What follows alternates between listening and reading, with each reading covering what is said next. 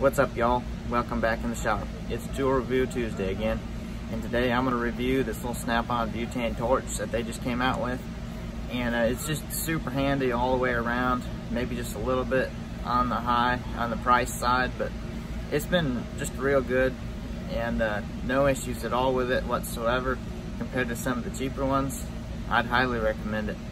I'm going to show you all the different little things here. It's going to be kind of a short review, but straight and to the point. And let's get into it here. So here it is, the new Snap-on Torch 400. I think they've had this out maybe a year, at least 6 months for sure. This is the high-vis yellow. They make several different colors. I know they have orange, red, green. I think they have orange.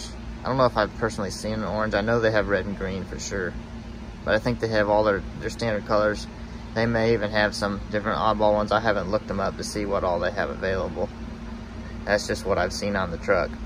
And the high-vis really pops to me on a lot of things. I like that in the orange pretty well, so I ended up with this one because of what they had.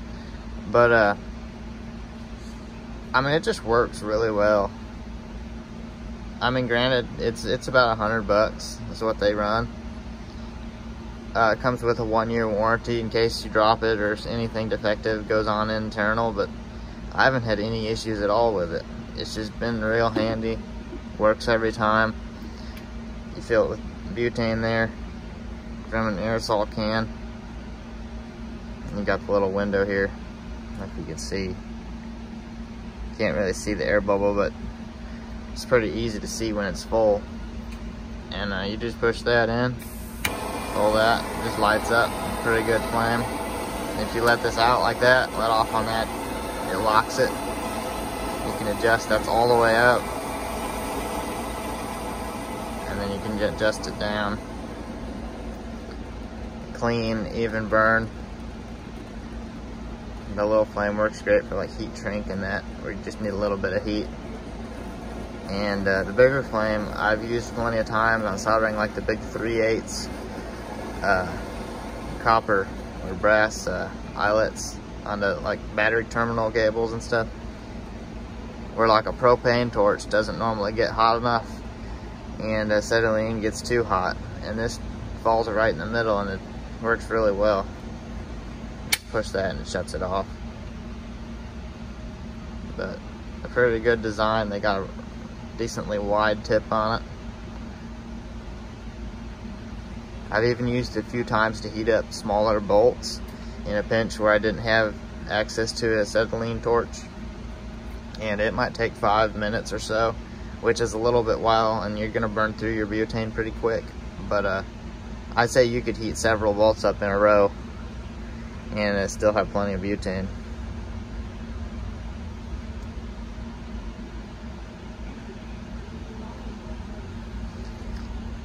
There's really not a lot to review on a torch. It either works or it doesn't. And as handy as this is and as well as it works, the heat aspect is about right where it should be. I would highly recommend it. And they do make a smaller version. I don't know what the BTU difference is on it. It's just a little bit smaller, but I went for the hotter one because I mean, you can adjust it down, so why would you get the smaller one? I don't really know on that. I don't know as far as price goes. I think it may be like $20 cheaper, but yeah, it just all around works really well. And for comparison, this is what I used to use for like heat shrink and that, and it burns a pretty good flame. I think this was about $30 or $40. I don't remember exactly. But it's just, the flame's tiny compared to...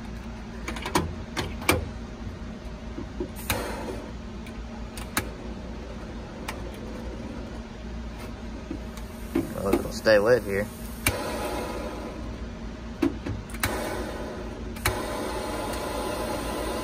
There you go.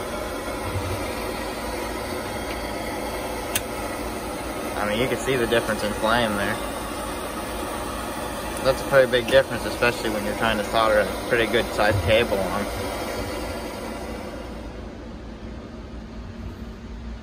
I even went out camping last weekend, and I took this to start my campfire.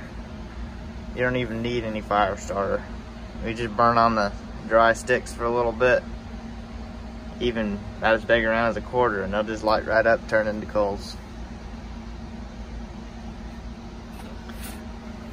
So yeah, for the $100 that they run, maybe with tax, you 110 or whatever. If I ran over it with a car tomorrow, I'd go buy another one. I really would. They really got their design and temperature and everything put into it just right for the application that I need it for. And a lot of you guys are in the same type of situation as far as needs from a torch like this, and I'd highly recommend it.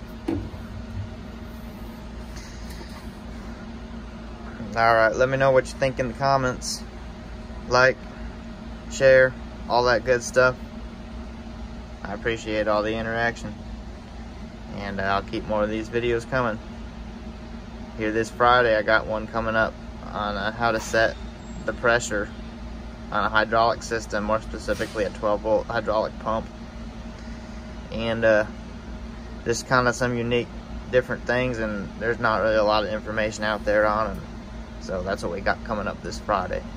So stay tuned and we'll keep these videos coming. Until next time.